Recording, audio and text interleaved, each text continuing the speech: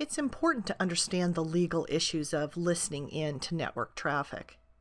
It may be that you work at a company that prohibits employees from listening in to network traffic, and you may require a special explicit document allowing you to listen in on that traffic for the purposes of troubleshooting, optimization, application analysis, and security.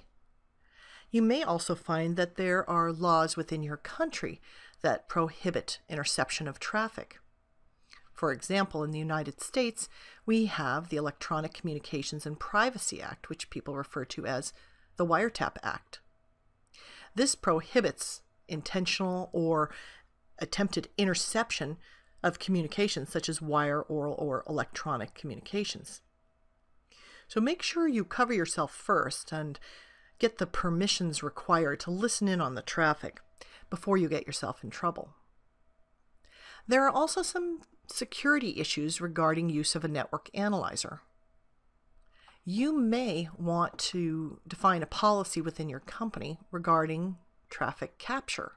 So perhaps you have an IT department that has several levels inside of that department.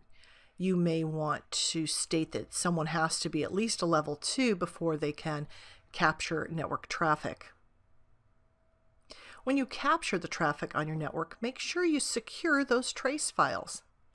In Wireshark, we can reassemble all types of traffic that we've captured. So make sure that you don't allow those files to go outside the company on laptops.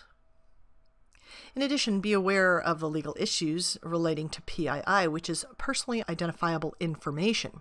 You may find that laws like HIPAA prevent that information from going outside the company.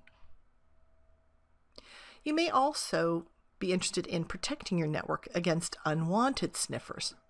Now that would include things such as when you have a conference room, and in that conference room you have network ports sitting there so that when a presentation is being made, if the attendees need connection to the network, if you're not using that conference room and you don't need network connectivity provided, then block those ports.